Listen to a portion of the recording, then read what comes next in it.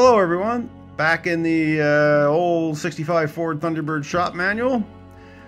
Since I did the transmission swap in that hardtop, I wanted to make sure that the manual shift linkage was adjusted correctly.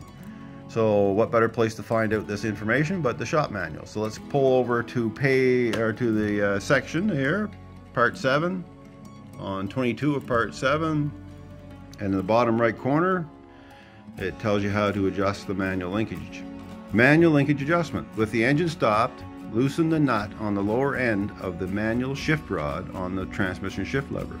With the steering column in the, up here, straight ahead, locked into place, position, move the manual selector lever so that the pointer is down against the steering column stop in the D1 position.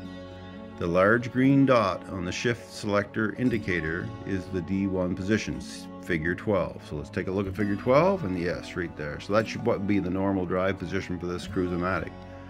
The very first spot is low range. So that's that. Sounds pretty straightforward. Move the shift lever on the transmission to the D1 detent position, second from the bottom. So the bottom one would be the low range. So we're second from the bottom.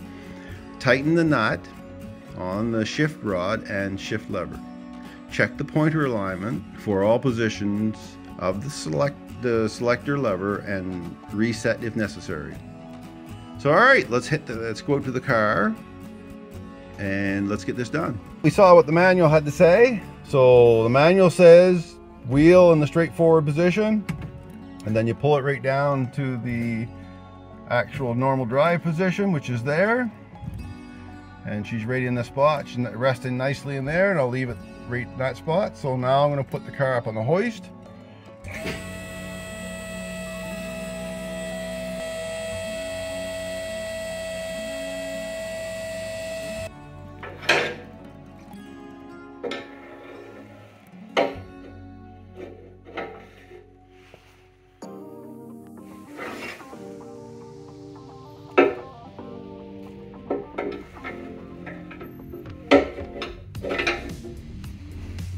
There's the nut, the linkage adjustment nut right there. Hope you can see that. What I'm going to do, I'm going to spin this brace around because it's kind of in the way. I have an exhaust leak as well, so I want to fix. So I have an exhaust leak on the driver's side. So I'm going to get this brace out of the way. So let me get that done. 5/8 wrench. That's good. I got the brace moved out of the way. The nut is loose. The column shift is in the drive position, where it's the normal drive position. And then down here is the shift lever on the transmission. So you push it back one, there's one. So you bring it back to the number 2 spot like that. And there, tighten this back up. And I'll tighten it back up, and then that's our manual shift linkage adjusted. Now, we have trouble with the car starting. The manual does say to go in and adjust the neutral safety switch. And that's on the column on this car, not on the transmission. But we'll worry about that once we get it done. All right, all adjusted. Let's see how she works. So that, right in reverse, neutral, down into drive, right there. Perfect. Right into reverse, up into park. See if she'll start.